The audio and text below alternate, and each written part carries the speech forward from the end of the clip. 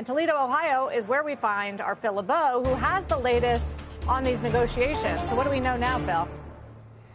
Sarah, not a whole lot of movement. We do know that as we speak, representatives from Stellantis and the UAW are getting together. And you were talking about that economic impact. Keep in mind, the plants that are being hit by the UAW right now, they're not the most profitable plants by the big three in the United States. They're important, but they're not the most profitable. Here's the strike impact. Remember, the plants that have been hit so far in these strikes, you're talking about midsize SUVs, popular ones, as well as midsize pickup trucks, but they're not the most profitable. It's about 15% of the big three's U.S. production. The most profitable trucks or plants where they build full-size pickup trucks, those continue to operate. And there are some key issues. I know we're talking a lot about 40% versus 20 and 21%. Beyond hourly pay and whether the raise ultimately ends up over 4.5 years, the other things to keep in mind are wage tiers, cost of living adjustments, and restoring pensions, all of which the UAW wants. Speaking of the UAW, President Shawn Fain talking earlier today on MSNBC about his frustration that this does not seem to be moving very quickly.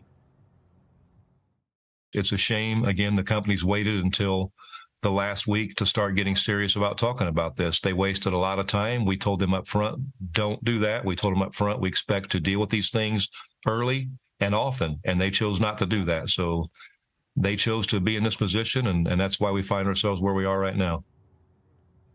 One last thing is to take a look at shares of Ford. Ford negotiators will be sitting down with UAW representatives today as they continue their negotiations. But Ford also faces the prospect of a strike at its facilities north of the border up in Canada. Unifor's contract with Ford expires at midnight. Doesn't mean there's going to be a strike. They could extend the contract. They may continue negotiations. But there's a lot on the plate right now for Ford. And really, by the way, it's also for GM and Stellantis. Just Ford is the one going first up in Canada. Guys, back to you.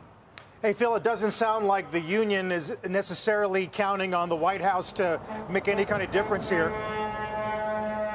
No, not at all. If you listen to that interview this morning that Shawn Fain did on Morning Joe, there is no reason to be optimistic that this is going to be resolved anytime soon. Seriously, I mean, there was nothing in there where it was like, yeah, we see a little bit of movement, things are improving. And all they said over the weekend was there was reasonably productive talks with Ford. That's not a ringing endorsement of we're moving towards an agreement here. So they are continuing to talk. That's the encouraging thing, but there's just no indication that they're making dramatic progress.